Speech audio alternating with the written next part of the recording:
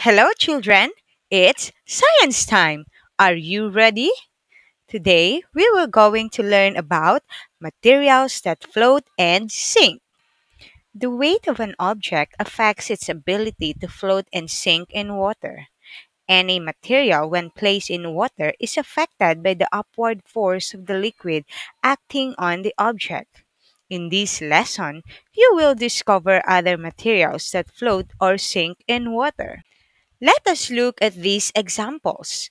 Look at these two balls. Which do you think will float and which will sink when put in water? Well done, kids! The basketball will float in water and the bowling ball will sink. Let us find out what is the difference between float and sink. When we say float, it means to stay on top, while sink means to fall to the bottom of water. Let's learn more. The ability of materials to sink or float in water depends on their density.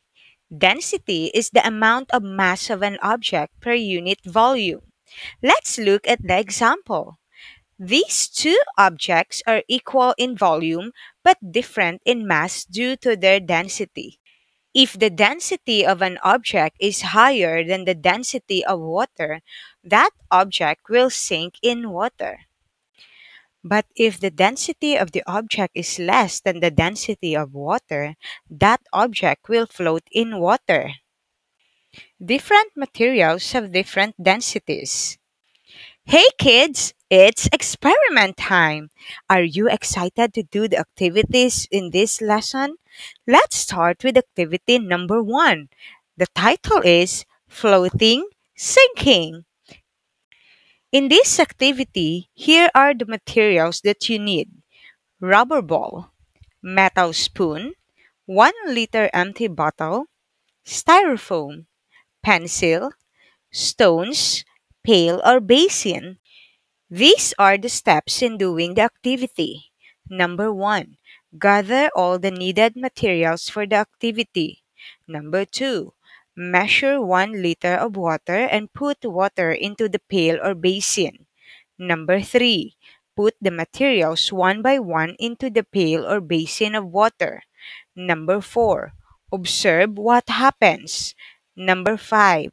Write your answer by identifying the characteristics of each materials using the table. Directions. Check if the materials float in water or cross if it sinks. Did you identify the characteristics of the materials in the activity? Now, let's answer the guide questions. Question number 1. Which of the materials floated in water? Number 2. Which of the materials sunk in water? Number 3. Does the weight of an object affect its ability to float? Number 4. What makes some of the materials float in water? You did well on this activity. Great! Keep up the good work, children. Activity number 2. Name it. Study the pictures below. Be able to identify each name and write it on the given table. Check the proper column which classify materials based on their ability to float and sink. For better understanding of the activities, read and understand the following information.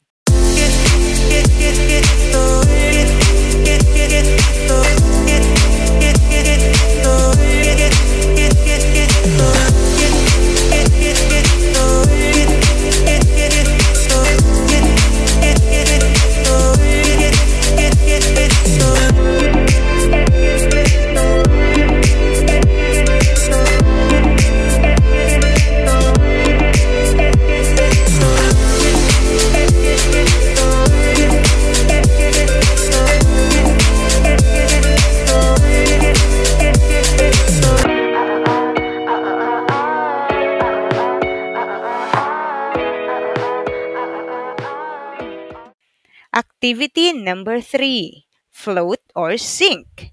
Look around your home. Find at least 5 materials that floats and another 5 that sinks. Write your answer using the table. For your reflection, In one or two sentences, answer the following questions briefly.